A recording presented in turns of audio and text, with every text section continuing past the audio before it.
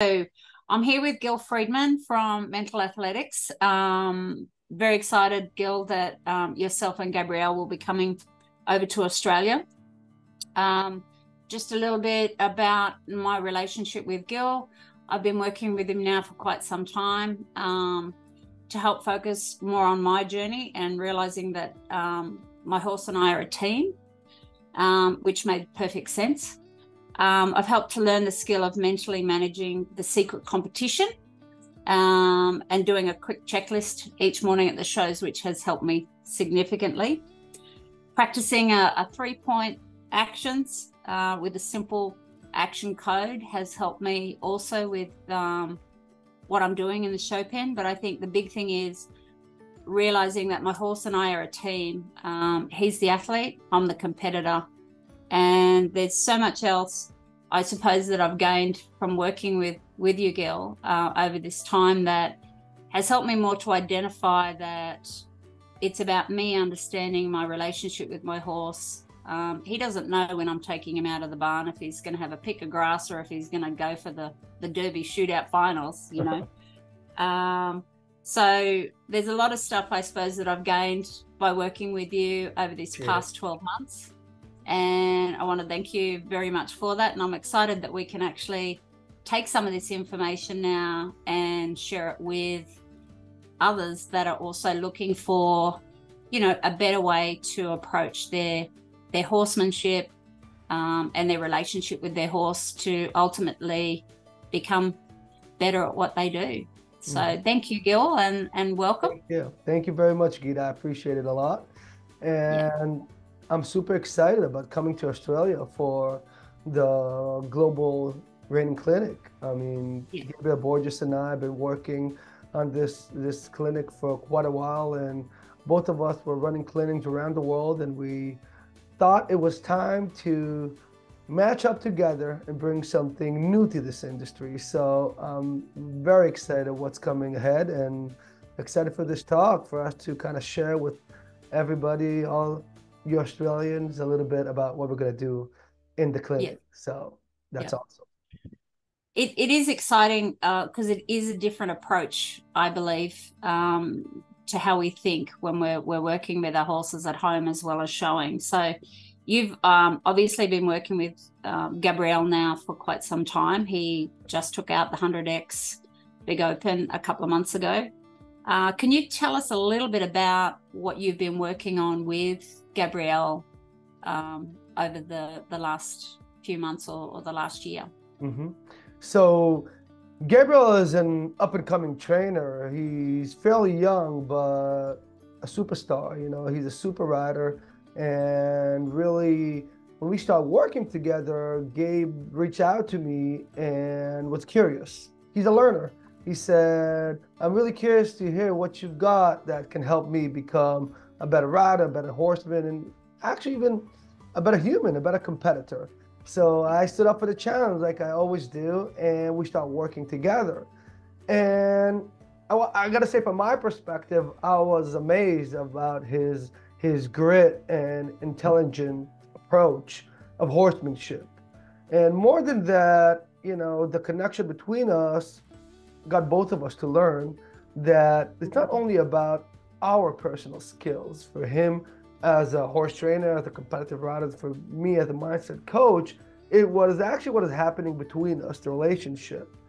After working for quite a while, Gabe told me something that really clicked to me and says, you know, I find that every athlete in the world, in many sports, have people in their corner.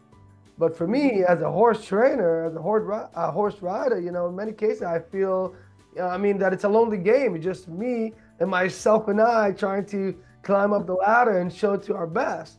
And I want to have people in my corner. And I want you to be one of the, professionals that is helping me reach my personal goals.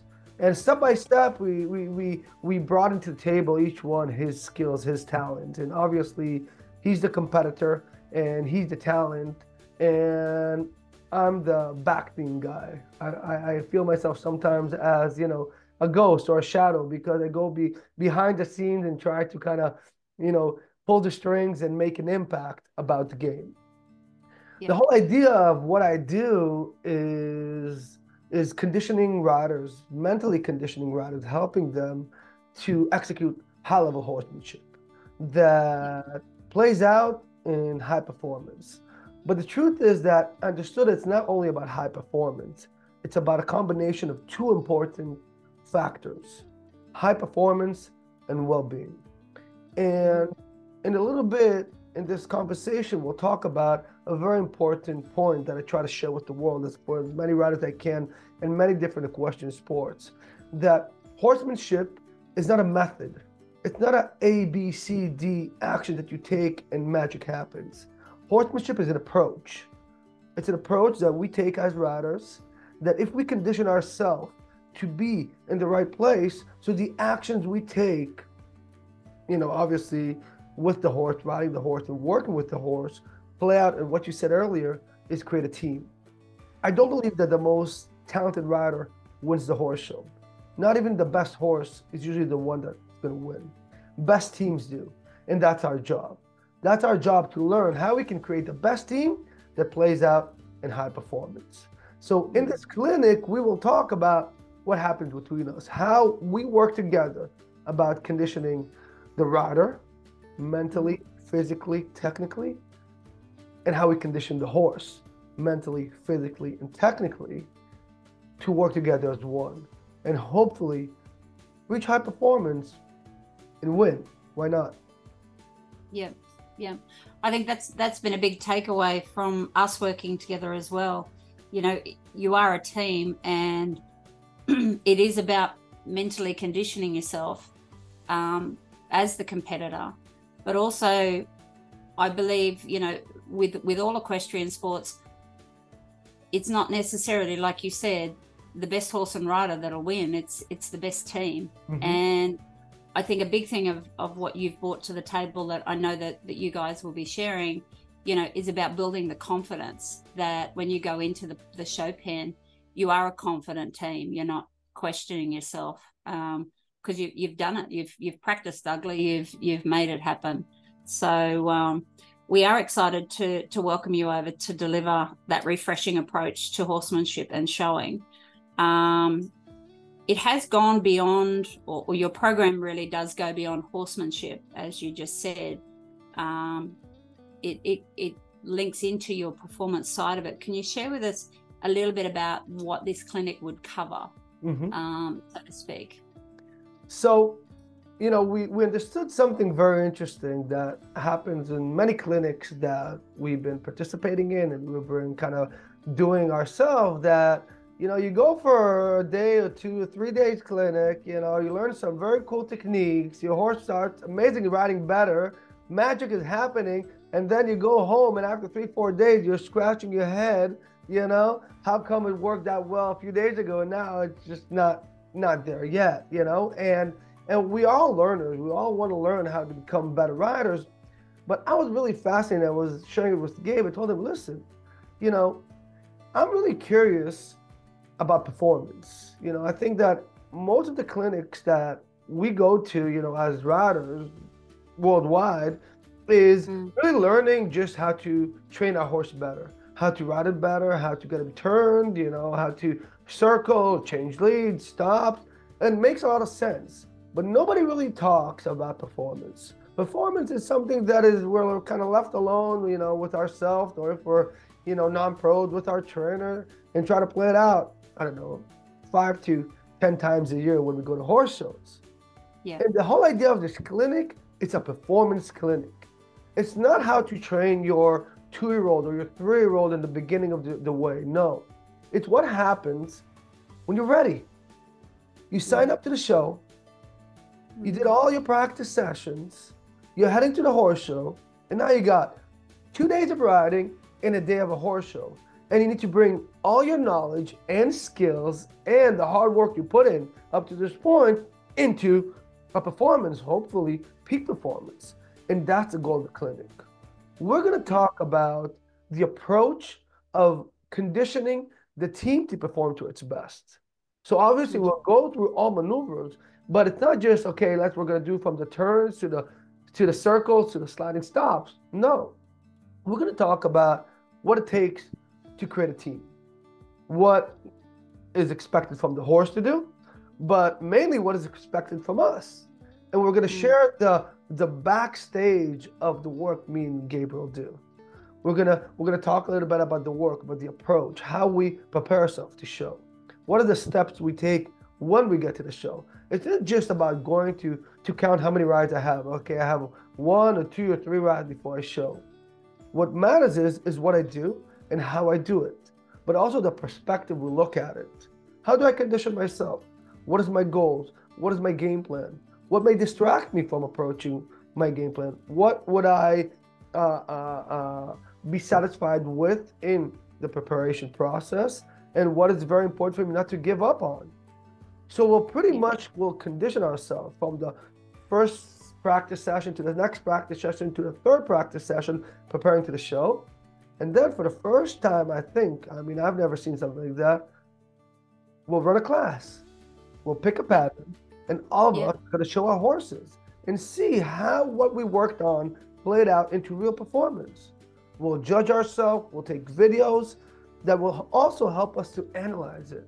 And for me, I find it so powerful because it will be something to go home with. We'll be able to, when we go home, to look at that run and kind of remember the things that in the point we worked on. It will be group session, but we're really aiming also to a little bit of individual work to get a chance to give each rider that small thing that can make a big impact, that can really go for the journey approach, for their next horse show, and to make a difference. Now, the clinic, we've got to remember, it's 2 individuals. We have Gabe, that is, top 20 rider in the NRHA, and myself, that I'm a performance mindset coach, and each one is gonna kind of put in our specialty. We'll have practice session, riding session, we'll have mindset sessions, some lectures. I'll teach riders performance techniques, and the idea of how our mind works and what we can do in order to bring the best form of ourselves. In the end of the day, when the rider is able to bring the best version of itself into the competitive environment, then magic happens. Then the real deal happens, and these are the times we feel that we have good horse shows and reach success. Yeah. I think it's exciting that there is that mix of working with yourself and the mindset side of what we do, and also working with Gabrielle. And I know that you just said in there, it's not just teaching them a maneuver, it's building that teamwork. And I think that's something that's refreshing and new, because we do tend to go to a clinic and at no fault, and they've all been great clinics, but we go to a clinic and we learn a maneuver, but we haven't really got the mindset behind what we're doing or how we can reproduce that, so to speak, when we get home. I think a big strength of what I've seen, after working with you this past year, Gil, has been you work with everyone from youth. I think that was the first thing that I heard about you, was you worked with the NRHA youth at the Futurity last year. So, your techniques aren't just, pigeonholed into older or younger people. It's across the board. So everyone from youth right through to the competitive non-pro, as well as the trainer. It's techniques that everyone can implement in. And I think in talking to some of the trainers, even at the ARBC this year, they were really keen of, well, what are you covering with this guy? How does that work? And I suppose a lot of that came out of the fact that I was competing in the Derby, which is the feature event at the ARBC, plus running this massive mammoth show. And, just simple techniques of time management that you taught me. We linked in, each day at the show to just sort of touch base of where I was at mentally. 2 hours before my class, I would disappear. They're techniques and things that nobody ever really teaches you. You're at the horse show, and your class might be about 2 p.m. And you sort of sometimes get caught up, and then you're tired and you're not ready to go show. It's all those aspects of performance that I think you've brought to the table to highlight to me. And I don't think it went unnoticed because, you know, I was fairly busy running the show, and we made it to the finals, and dang, I got reserve champion, you know, in the level 4, like, heck, half a point. So, you know, who would think that you could run a massive event plus show a horse in a derby class one day after each other? And I suppose that's some of, I suppose, the outcomes that I've gained from working with you, and I know that you'll bring to the table with what you're doing. You know, and in talking to Gabrielle at the Futurity just a week or two ago, you know, he was very confident in the team that he had with his horse, you know, and that comes from all these techniques that you guys have obviously been working on together for so long. So I think when people are looking at this clinic that we're looking at putting on in July, it is for the youth, it is for the trainer, and it is for people just starting out competing, as well as, you know, competitive non-pros that are out there. Mm-hmm. To be able to gain that horsemanship beyond performance. Yes. So yes. Yeah, yes. We're very excited to welcome you and Gabrielle, and to, I suppose, explore different things as we move closer to doing this clinic, of what you know people can expect to get out of attending the clinic. Absolutely. You know, one of the main goals of this clinic is we all watch finals. You know, we watch the level 4 finals in the US or in Europe, and we say, like, it really looks easy. It looks simple. Those riders come in and bring in a huge performance. You know, Gabe's run at the 100X, a 232, an amazing run. It was just impeccable. But we all know it's not easy. And the question is, what are the secrets? What stands beyond that 3 minutes, 4 minutes in the show pen? And that's what we want to share. We don't want to just share how to ride well, but we want to learn how to become horsemen, horsewomen, competitors. You know, yeah. I want to understand how it's not an individual sport. It's not Gil or Gabe or Gita. You know, it's a team sport around its horse, and how thinking like a horse helps us to be better horse people, and it encourages, you know, high performance, because when we condition ourselves to see the horse, you know, not the game. You know, I was telling one of the riders that was working now at the Futurity, in many cases we tend to allow things to happen instead of make things happen. There are so many things that are within our control that just the awareness to it create a big impact. And nobody can see what is happening in the six inches between our ears, beside us ourselves, you know? And this is a place to learn how I can be the best form of myself. I can be the best rider. And it's not only just about training, you know, techniques or practice methods. It's about a vision. And we have a vision, and I'm super excited that you are joining us in this vision, is to approaching this sport a little bit different. A little bit different, because I believe that any person that brings something new to the sport, it gets everybody to be better, you know. And like you started to talk about a team sport, in every lecture I have, I ask them, so equestrian riding, is it a team sport or individual sport? Every time I get a different answer. Thousands of different answers I got at this point. And once you approach the team sport, the dynamics are different. You know, it's not me and my horse, it's us. And all the investment and all the time and effort we put into horses is one thing, but now it's time to invest in us. Invest in us, in our mind, our body, and our technical skills. And when it plays out into performance, into very fun and learning clinic, you know, that hopefully, you know, we're super excited to make it all the way to Australia. That's one of my personal bucket lists, you know, in my bucket list, to make it to the ride out there. And, you know, I'm already fortunate to work with quite a few Australians, and I'm really excited to see all of you there. And I'm sure it's going to be something awesome and something that's never been done before. and hopefully for many more, you know, and for another new adventure to reach to as many people.